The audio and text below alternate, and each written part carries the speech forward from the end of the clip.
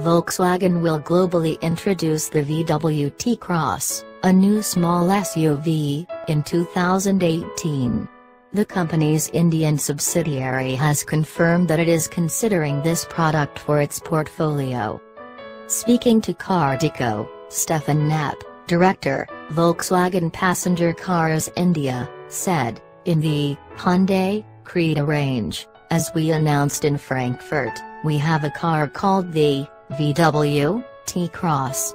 So, that's one solution we are looking for India," Mr. Knapp added. The VW T-Cross will arrive as the production version of the VW T-Cross Breeze concept.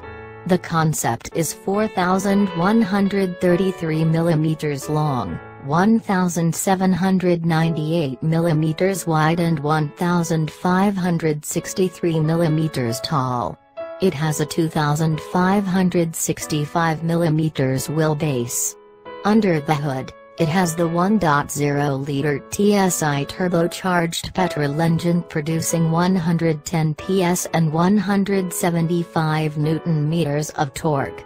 This power plant sends drive via the 7-speed DSG dual-clutch automatic transmission. In Europe, Volkswagen could offer the VW T-Cross with 1.0-liter TSI petrol, 1.5-liter TSI Evo petrol, 1.0-liter TGI petrol CNG and 1.6-liter TDI diesel engines. Transmission choices may include 5-speed manual, 6-speed manual and 7-speed DSG automatic.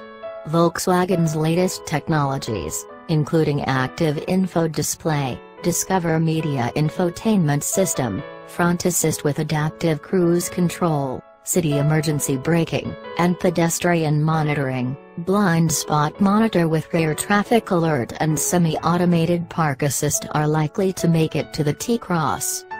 For Europe, the VW T-Cross production will likely take place alongside the VW Polo in Navarra, Spain.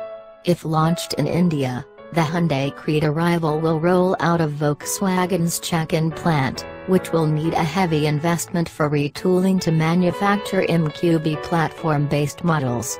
As in the case of the Renault Captur, Volkswagen may transfer the looks and features of the T-Cross but switch the platform from MQB to the Eco that is under development. For more updates, subscribe Moto Guru.